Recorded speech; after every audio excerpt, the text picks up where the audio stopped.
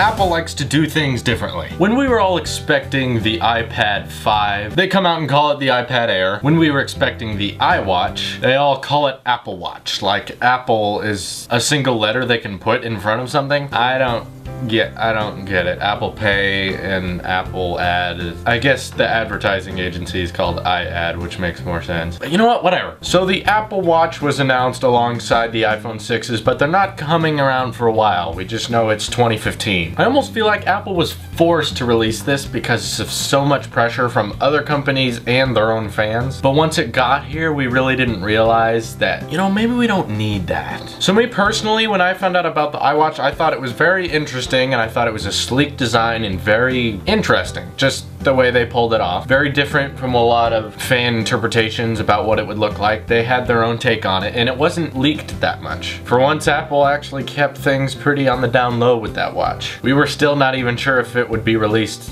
at all. But it did. They released 2 different sizes and 3 different versions with all different bands that can be replaced and changed, and I'm assuming third-party people can add on to that. They used this digital crown to keep us from having to use 2 fingers. Very clever, but overall, I will say it didn't blow me away. And that's because, this is my just opinion on things, I never thought that, you know, even the Google Glass or the smartwatch should ever be a standalone device. Apple Watch does require an iPhone, but at the same time, I don't feel like that an accessory to an iPhone should cost as much as an iPhone. You see, the new smartwatch was priced at $350. Apple uses the term starting. What that tells me is that the price can only go up. And knowing that the cheapest model is $350 does not excite me very much. Yes, the first iPhone was very expensive, and you know what? Maybe over a couple years the watch could get cheaper and be more impressive to people, and in the future I could see myself getting one, but just not right now. There's not a huge need for me that I would have to not